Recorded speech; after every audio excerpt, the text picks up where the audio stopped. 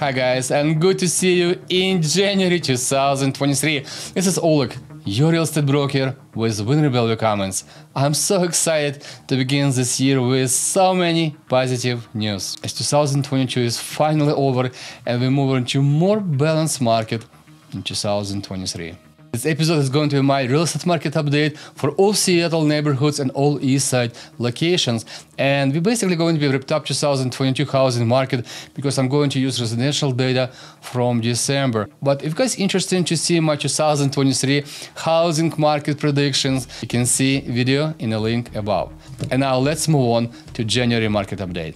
Mortgage News Daily just dropped article in January 12. We have lowest mortgage rates in 4 months after inflation data. You guys remember those rates in October 2022 when we have above 7%? That time is finally over. The rate starts climbing down. In the beginning of 2023, we have high 5s and low 6 rates on the market for 30 years fixed mortgages. I'll bring for you guys on the screen Freddie Mac data, and you guys can see those lines start climbing down, and this is a good news for many buyers who looking to purchase properties in 2023. I just picked what's happening right now in the market for last 7 days, and I'm recording this video on Friday 13.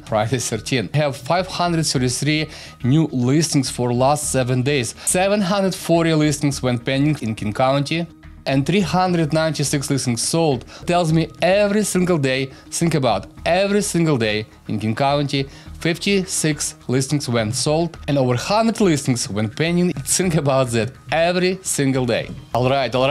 I'll bring for you guys on the screen Snohomish County and King County data only.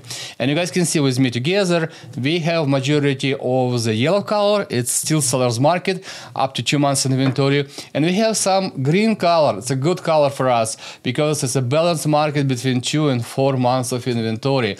Balanced market, we have the majority of big cities like Seattle, Bellevue, Eastside, East West Snohomish, Redmond, like South King County and east of King County. But majority of Snohomish County and North Side currently still seller's market. And let's look together closer what's happened on the market in Seattle's Eastside neighborhoods. Currently we have 2.5 months inventory with medium sell price $1,299,000 and decrease for 15% year over year. This is a very important slide for you guys. Only 6% of all homes on Seattle's Eastside sold above asking price and 8% at asking price. 23% homes sold below asking price. And out of all sellers, 63% sellers have to do price reduction before they was able to sell home. And wait a second, how much sellers have to reduce price before they was able to sell the property in Seattle's Eastside? You guys can see with me, it's a 5%. For $65,000, sellers have to reduce price. 36% homes was sold less than 15 days on the market, and 21% was sold within 30 days on the market. That tells me, guys, 50% homes listed selling 30 days on the market. It's really a balanced market because those sellers who did not sell property within first 30 days have to reduce price even more. This is very interesting slide for you guys. This is data for last 2 years, what's happened on Seattle's Eastside, and you guys can see those peaks and hikes and drops, this roller coaster we see in last 2 years. But if you draw the line for medium sell price from 2020 to 2022, even with all this roller coaster, you guys can see with me on the screen together, price increased for about 14%. And now guys, let's look closer Seattle neighborhoods data. In Seattle area, we have 1.9 months inventory with 879,000 medium sell price in December and price increase 5% year over year. We have 14% homes sold above asking price and 15% at asking price. 20% sellers in Seattle area sold below list price, and 51% sellers have to do price reduction before they was able to sell the property. People who have to sell and reduce price, they reduce price for about 3% approximately 26,000+. 48% of all homes in Seattle area selling less than 15 days on the market, and 17% homes selling within 30 days on the market. You guys can see Seattle have pretty steady, pretty healthy market right now and have high demand. We also have those high peaks and valleys in Seattle with this crazy roller coaster in 2022, but finally this roller coaster is over and now we're moving to more balanced, more stable market.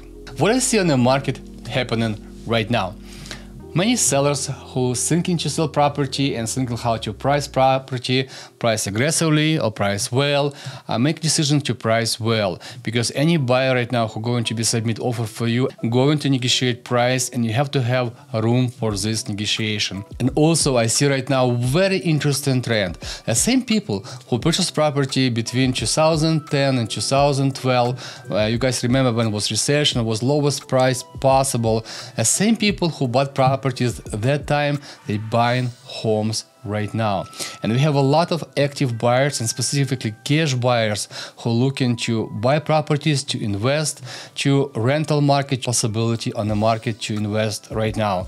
Think again, same people who was on the market between 2010 to 2012, same people buying homes currently on the market in 2023. And if you are here with me and new to my channel, please consider to subscribe, as I'm trying to bring you guys a lot of information can help to make your financial decisions in the future. When is the best time to buy or when is the best time to sell real estate, specifically in Washington state. If you guys need any help, reach out to me. I will be love to be your real estate resource, and you can find my information below this episode. With that, guys, have a fantastic week. Until next time.